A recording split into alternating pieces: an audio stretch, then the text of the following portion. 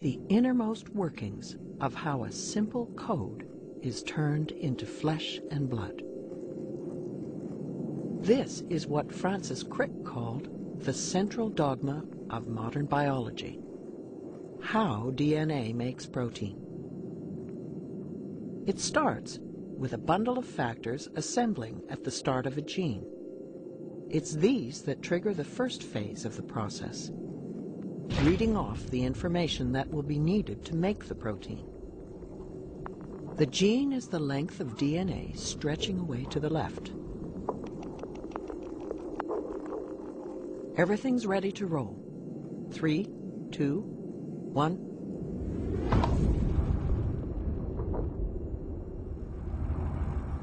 The blue molecule racing along the DNA is reading the gene. It's unzipping the double helix and copying one of the 2 strands. The yellow chain snaking out of the top is a copy of the genetic message, and it's made of a close chemical cousin of DNA called RNA.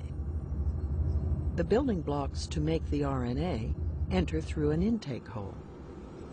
They are matched to the DNA, letter by letter, to make an exact copy of the A's, C's, G's, and T's of the gene. The only difference is that in the RNA copy, the letter T is replaced with a closely related nucleic acid known as U. You are watching this process, called transcription, in real time. It's happening right now in almost every cell in your body.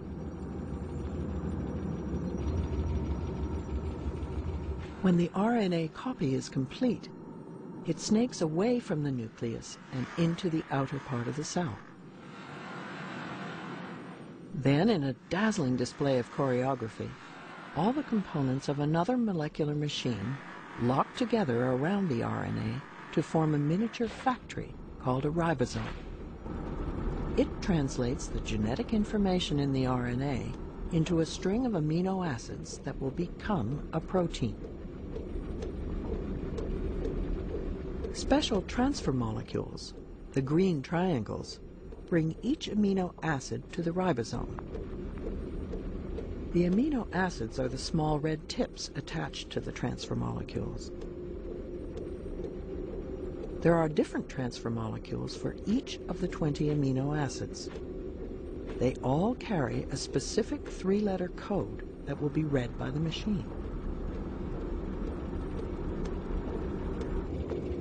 Now we come to the heart of the process. Inside the ribosome, the RNA is pulled through like a tape.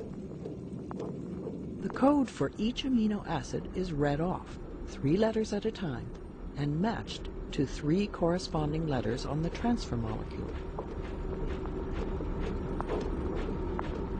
When the right transfer molecule plugs in, the amino acid it carries is added to the growing protein chain. Again, you are watching this in real time. And after a few seconds, the assembled protein starts to emerge from the ribosome. Ribosomes can make any kind of protein. It just depends what genetic message you feed in on the RNA. In this case, the end product is hemoglobin. The cells in our bone marrow churn out 100 trillion molecules of it per second.